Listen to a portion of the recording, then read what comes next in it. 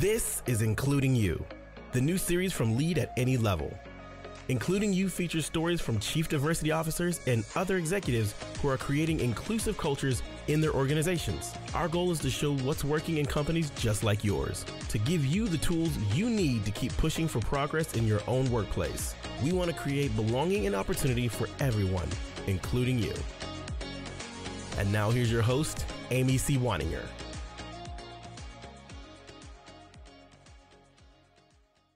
Welcome back to Including You. I'm your host, Amy C. Waninger, the Inclusion Catalyst. My guest today is Jewel Edward Love Jr. He is the founder of Black Executive Men, which provides paid executive coaching for impact-driven Black men in manager, director, VP, SVP, and C-suite roles who are looking to improve their seniority, salary, and job satisfaction. The firm has 15 employees across the U.S. and has already helped more than 500 Black men in leadership roles. Jewel, welcome to the show. Amy, thank you for having me. And of course, I love how we've got our great colorful shirts going on. I'm ready to rock this thing. That sounds great. I am so glad to have you. And this is a topic that we don't hear a lot about. Even in D&I, I think Black men sometimes are not left out, but they don't get the spotlight very often. When we talk about people of color broadly, that doesn't really put a spotlight on Black men. A lot of times Black women get a lot of special support, right, at the intersection of being women and being Black, but Black men seem to be, if not on the periphery, certainly not in the center of a lot of D&I conversations. And so I'm curious why this new organization, why this new firm, and why this focus on Black executive men? Yeah, absolutely. So when I started my practice, and I started as actually a psychotherapist, I'm a licensed psychotherapist in the state of California. I knew I wanted to work with Black men, that there just weren't a lot of services around for Black men. And in doing my work, more people started coming to me for coaching. They were looking for opportunities to advance professionally and wanted the skill sets and mindsets and connections to do that. Now, I was fairly new to the corporate scene. I'd done a Harvard Summer Venture and Management program. My dad is an entrepreneur, so very, very familiar with business.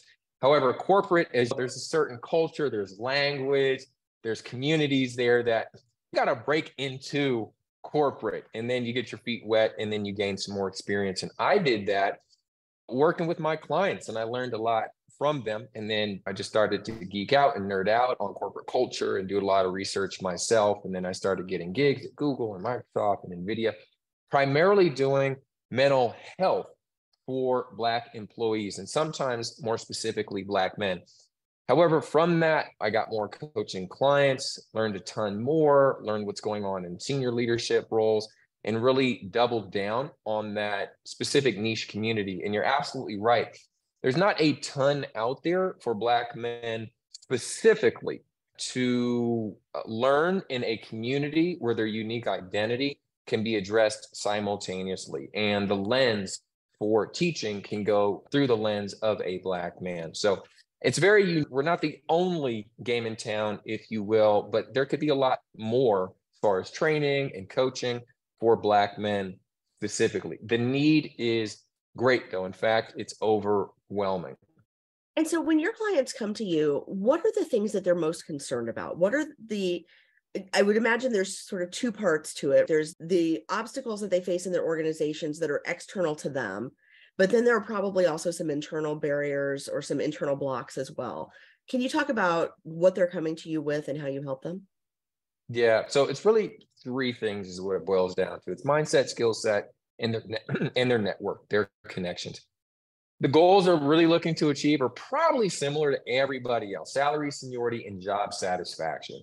However, we do it through a certain identity lens of working with Black men. So what I find most common with my clients is them not positioning themselves at the highest value that they can be perceived as providing to an organization.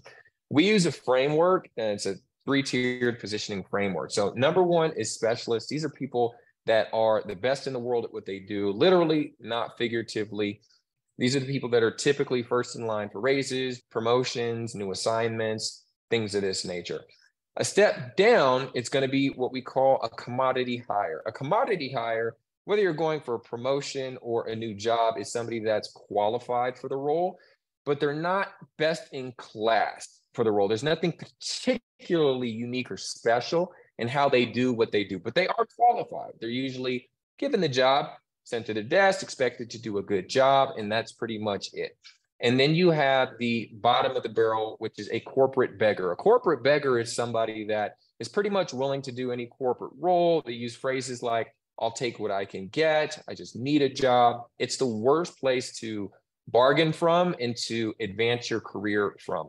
What we do with the bulk of our clients, who oftentimes fall in that mid-tier, they're good at what they do, but they keep their head down. They haven't necessarily identified their professional mission, their impact statement, their zone of genius, their greatest trait or strength as far as their qualities are concerned, their proven system for what they do. Executive presence, they haven't really honed in and highlighted what these are. So it keeps them at this commodity higher level, which makes it difficult for them to advance. We take them and we bring them to the specialist level so they're able to catapult their careers within their current company or new company that they're trying to work at.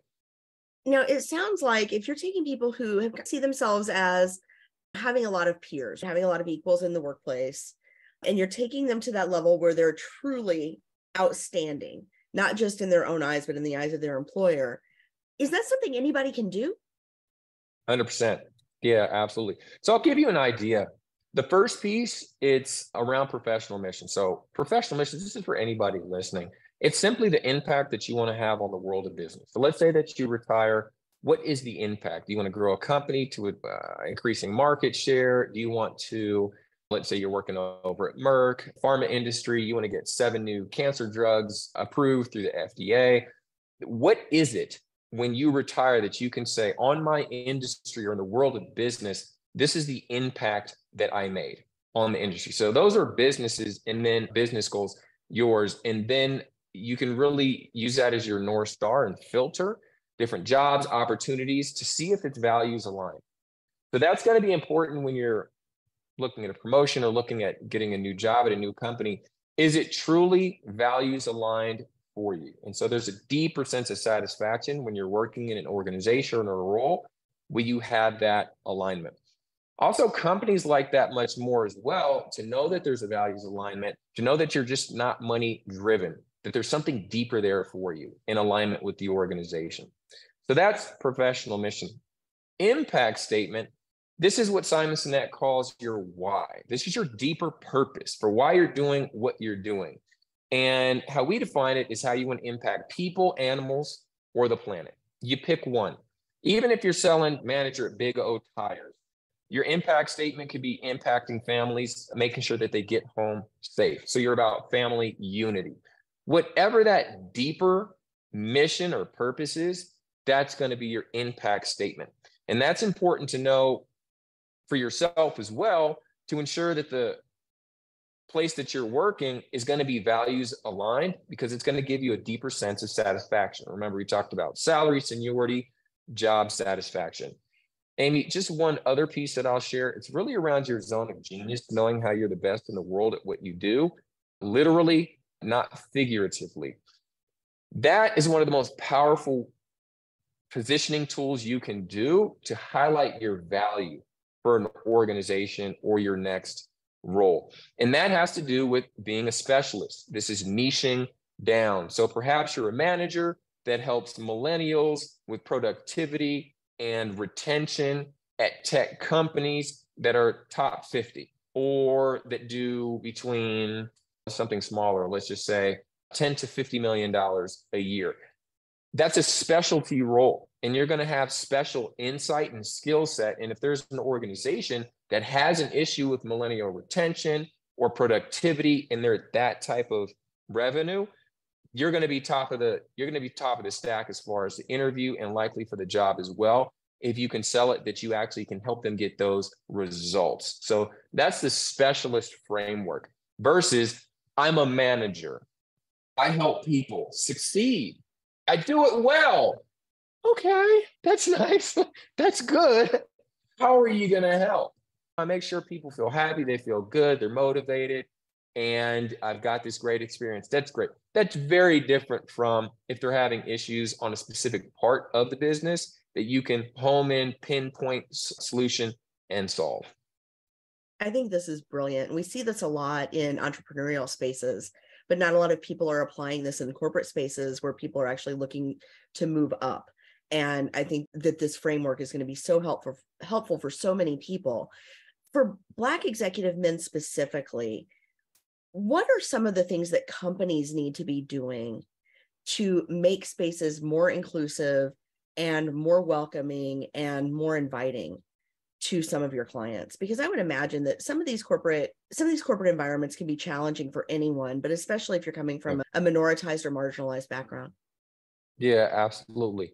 And I want to echo that back, that corporate is competitive. It's tough, and people are making all kind of shifts in their identity and who they are at home to who they have to be at work to succeed there. That's a given. And yet there are unique experiences in the process which can make it challenging in different ways. So as far as what companies can do to support Black men to succeed, grow into senior leadership roles, or just stay retained and productive at the organization, coaching, executive coaching, and making that available for them to have a Black male coach if they want one.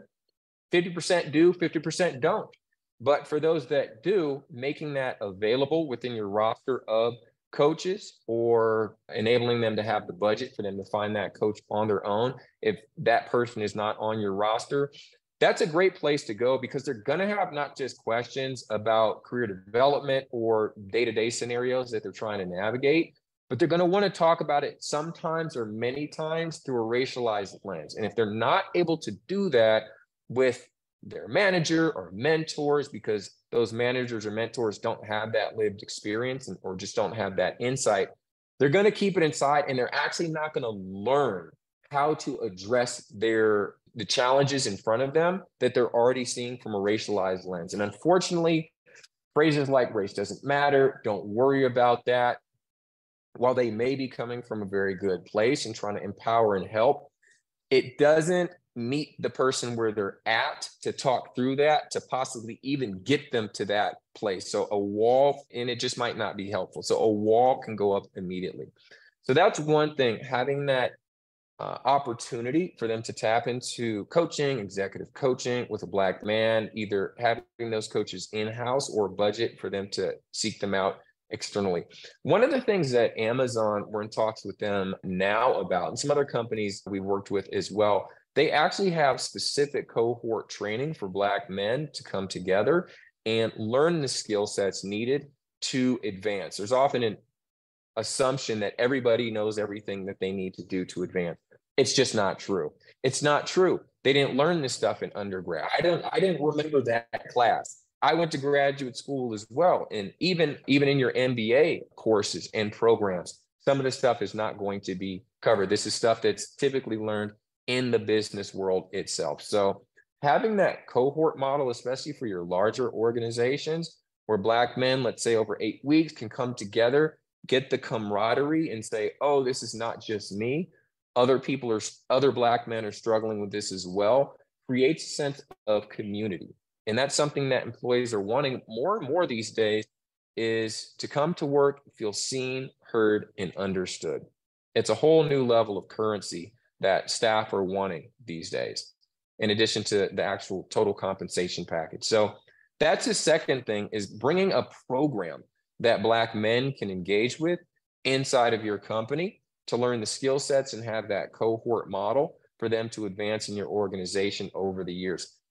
Now, I get it. If you're listening to this right now and saying, how are we going to provide this for just Black men when we have all these other communities that want it as well? And it's not a bad idea to have these type of experiences for other communities as well. There is a political element around this. So number one, it can inspire other communities to say, we want this too. And they should have it, because it's just going to help them grow and diversify your management ranks. So that's the first thing. The other thing is, you'd be surprised at how many other groups are actually supportive of these happening. They're aware, they see what's going on. with Black men as well. And for them to have this space, especially with a lot of the racialized violence that's taking place in society, which is not to Black men exclusively, but it is highlighted quite a bit. There is quite a bit of support for these type of programs as well. So that would be the second thing, is to have this type of internal professional development program or course led by experts for Black men specifically. The last thing I'll say, Amy, is something we've all heard time and time again, but there are a couple of misses that are happening with executive sponsors.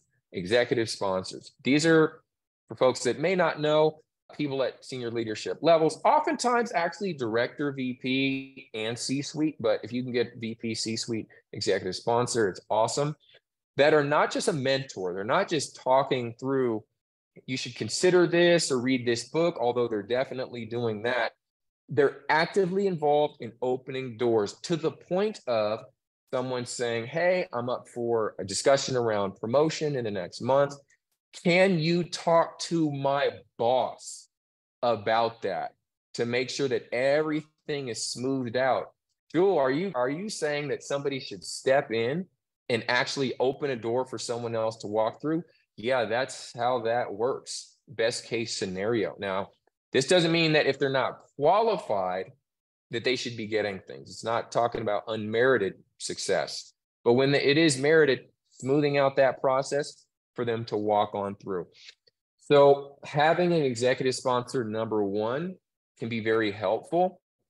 However, the second piece is in that buddy system that usually takes place, if the executive sponsor is not familiar with the cultural pieces, there could be a lot of misses involved, and those relationships can disintegrate incredibly fast and become ineffective. So for the executive sponsors, some type of education around race, being a Black man, so they have some insight to be able to talk about that piece of the equation, because that is going to be front and center for a lot of guys is, can I be comfortable, talk about if things are a racial issue or not, and get the perspective of the executive sponsor to help them resolve it. So those are three things that come to mind that companies can do. Of course, there's a lot more, but that in and of itself is very effective.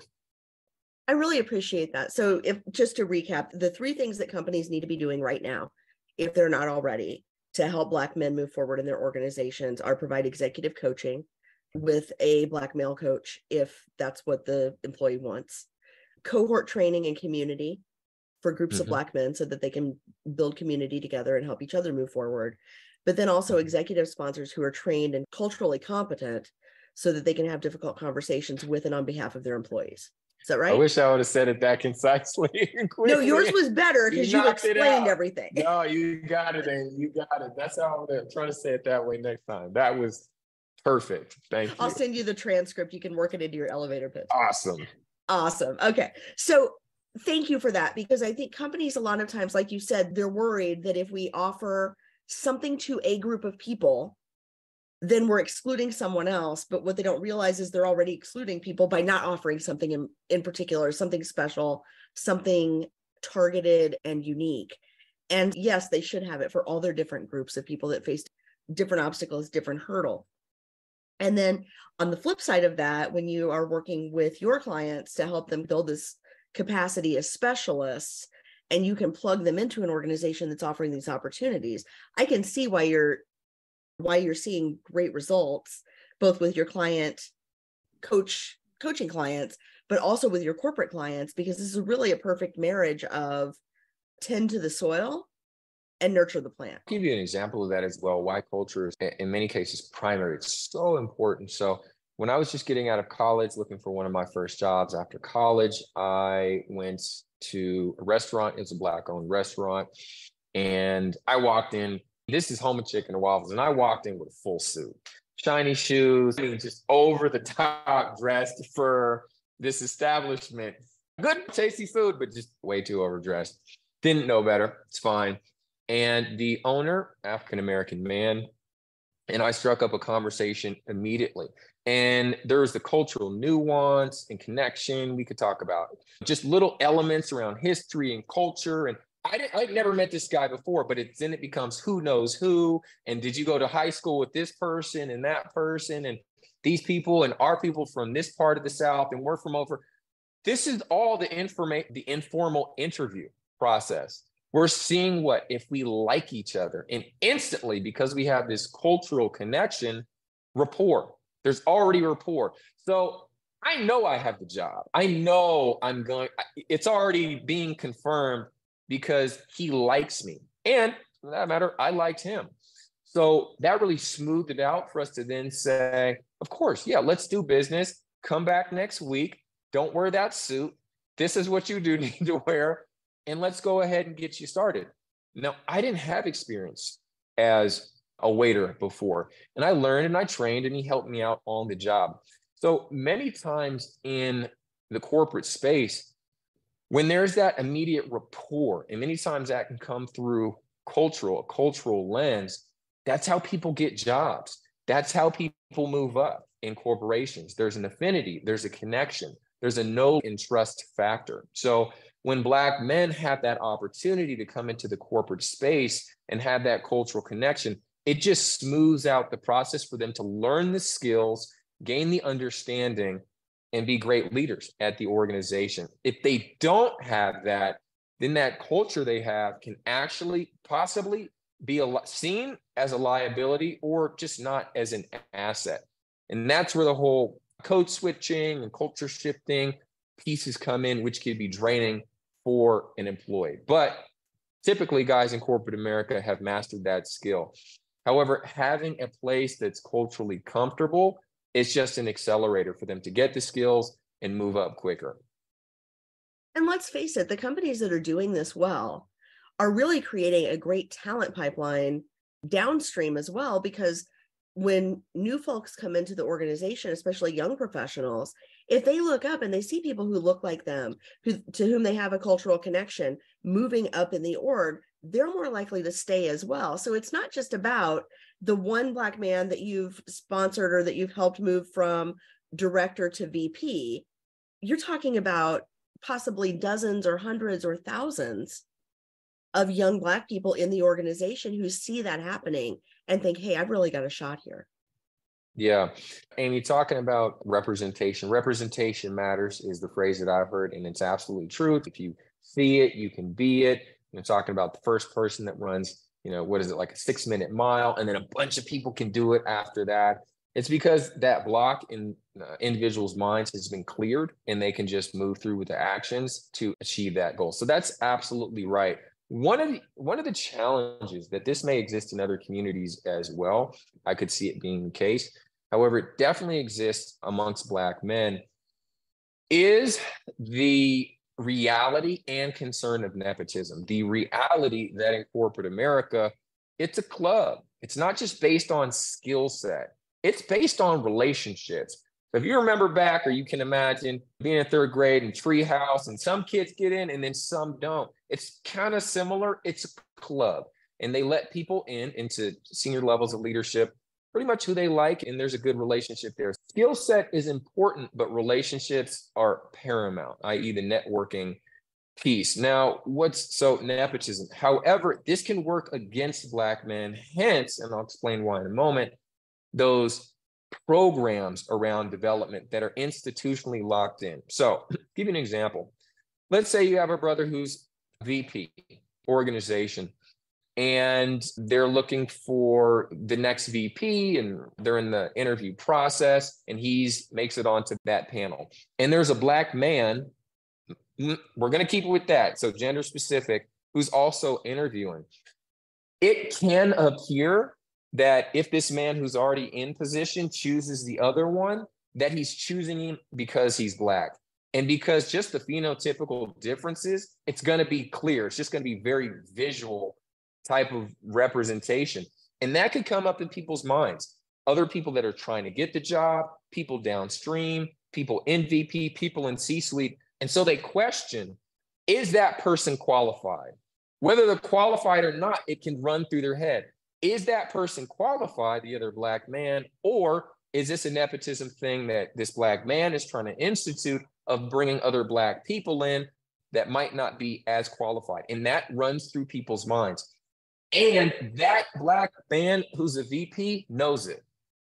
He knows it. He knows that he is walking on eggshells. He's between a rock and a hard place of being that Black man in a senior leadership role, who people are saying, that person will open the door for me. He could do it, I can do it. And at the same time, he's aware of everybody, many other people's, some other people's perception that if he lets or brings up other Black people, fully qualified, educated, so nothing about that piece of the puzzle, that he may be perceived as showing favoritism, which outwardly, even though it's how it's going in corporate America heavily, but for him to have that visual part of showing that, or the perception of that being there, it works against him.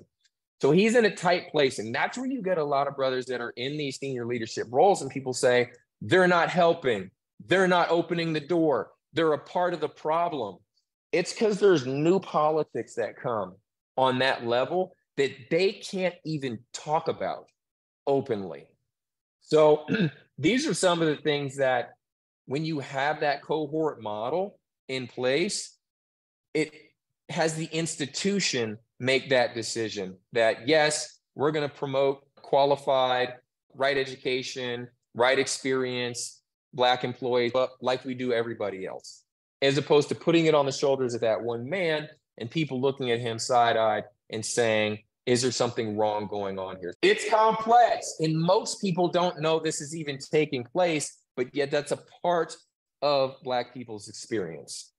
Some. Yeah, this is what I think it was Vivian Ming referred to as the tax on being different, where your calculations have to be different than everyone else's calculations, and you have to carry yourself a little bit differently. And there's more risk, and there's less reward. And these are very tangible things. If a white CEO names a white successor, a white male CEO names a white male successor, people aren't looking at him going, he just picked the next white guy. And it's so infuriating that there's almost, we can have one of whatever. If it breaks the mold, if the person breaks the mold, and when we have one, we're done, because now we've got representation. And I think that's an important opportunity for allies to step in, because you might have one Black male executive in the C-suite, but you've got 7 or 8 other people who could step in and say, you know what, this person's the most qualified. This is the person that we want. This is the person we want to name. And those broad coalitions of support, like you were saying, even at those upper echelons, allies can have a huge impact, because then they can step in and help make that decision. Spot on, Amy. Couldn't agree more. Excellent. I wish we could talk all day, but I got to wrap this up because people have short attention spans. And I want to make sure that we let people know where they can find you, and especially the Black men who are aspiring to executive roles, where they can find you. Okay, absolutely. So, fellas, please go to blackexecutivemen.com, www.blackexecutivemen.com. It's spelled exactly how it sounds. You can check out the website, see if it looks like a good fit for you regarding the services we offer for executive coaching. If so, please click on the Let's Talk button, and you can book a free consultation. We'll go ahead and set up a game plan for you to get to your next level, salary, seniority, satisfaction-wise. And if you want our help in helping you to achieve that plan, we can talk about what that looks like too. Fantastic. We'll make sure we have the link in the show notes. Jewel Love, thank you so much for sharing your expertise and your specialization with us today. Thank you, Amy. If you've enjoyed this episode, follow Lead at Any Level on LinkedIn and YouTube. Then join us for Including You video simulcast every Thursday at noon Eastern. Including You can also be enjoyed each week as part of the Living Corporate audio podcast series, available on all major podcast platforms. Learn more at living-corporate.com. Including You is brought to you in part by Lead at Any Level, a boutique training and consulting firm improving employee engagement and retention for companies that promote from within. Lead at Any Level. Leaders can be anywhere and should be everywhere. Learn more at leadatanylevel.com. Lead at Any Level and its logo are registered trademarks of Lead at Any Level LLC. The views and opinions of guests on our show do not necessarily reflect the positions of Lead at Any Level, Living Corporate, or the sponsors of Including You. That's it for this week's Including You. Be sure to join me next week when my guest will be Dr. Mary MJ McConnor. Dr. MJ is the founder and principal consultant of Inclusive Excellence Consulting.